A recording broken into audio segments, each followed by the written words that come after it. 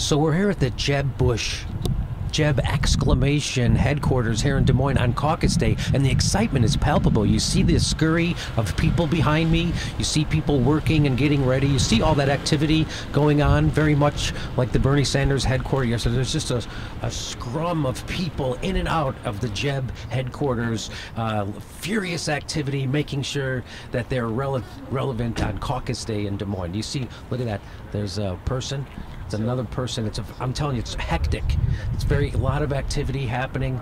We saw a guy about 5 minutes ago. We saw another guy come out and get in his car with a Jeb sign, and he took off. So that's like 3 people already. A lot happening. We're going to see if we can peek our heads inside. I know they're busy, but we're going to see if they can take a moment to talk to the press.